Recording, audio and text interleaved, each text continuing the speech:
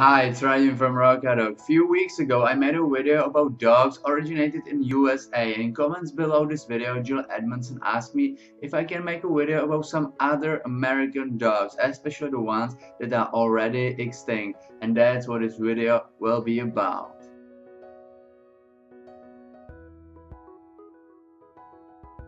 The first breed I would talk about was named Salish Bulldog, and it was a dog bred by native people in America on a place of today British Columbia and Washington State. Salish Bulldog was small, long-coated, white Spitz type of dog, and they actually wasn't used for guarding, herding, or even as companions, but they were bred for their fur.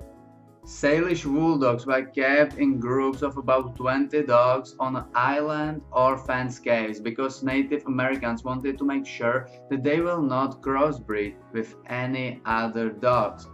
People in this area didn't have access to sheep or goats, so they needed fur of Salish bulldog, and that is why they were so valuable for them.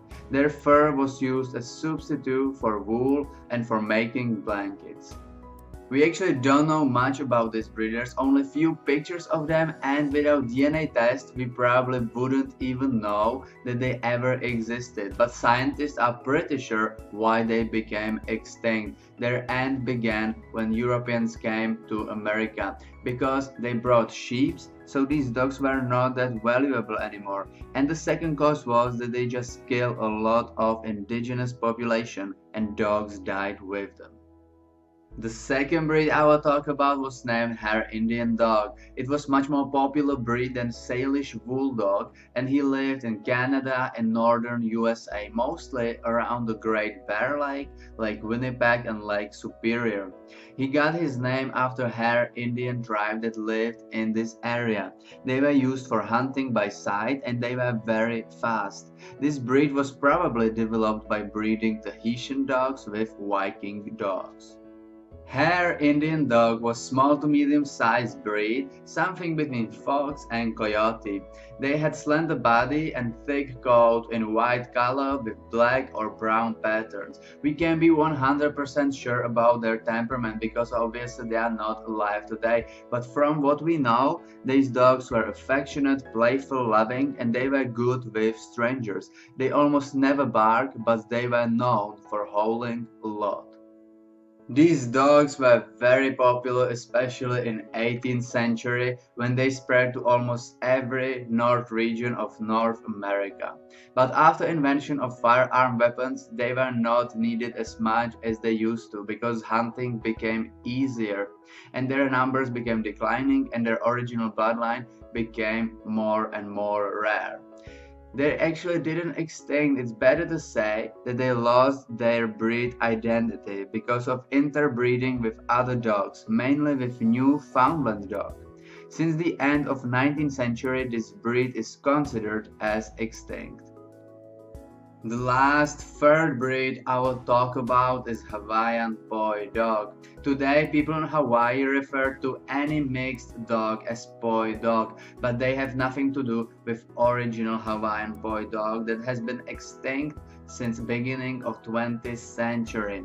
They got this name because they were fed on poi diet, which was traditional Hawaiian diet made from taro. Based on reports, these dogs were very slow and lazy, but also friendly and barked only rarely. They loved to play with kids, but they were pretty sluggish, so they couldn't play with them for a long time. Hawaiian Poi Dog was short-legged, long dog with body similar to Corgi, and they had short coat. It's reported that they were very fat, but it's also because they were fattened by people in which they lived for and eaten by them afterwards. These dogs came to Hawaii probably around 6th century with first Polynesian settlers, and they are descendants of Polynesian dogs. And because there was no need to have hunting or herding dog on Hawaii Islands, because there was no animals to hunt and no predators for domestic animals, these dogs were kept for mostly two reasons: as a food and companions. There was also cultural reason why native people kept this dog. They were given to kids as a gift and they should be their companion through their life. If dog died before child, they would pull out their teeth and they make necklace for child so the dog's soul can protect him. But if child died before a dog, then Hawaiians would kill the dog and bury him with child to protect child's spirit. Hawaiian Poi Dog also extinct because the arrival of European discoverers. Christianity slowly replaced native religion and Hawaiian Poi Dog suddenly didn't have his cultural reason for Hawaiian people. Europeans also brought dogs from their homeland that were more intelligent and trainable, but also they were larger and stronger. Europeans also didn't see any benefits of Hawaiian Poi Dog, so they didn't care about him at all. European dogs began to regularly interbreed with Hawaiian Poi Dog and it began to lose its genetic uniqueness. It's believed that they became completely extinct in 1930s.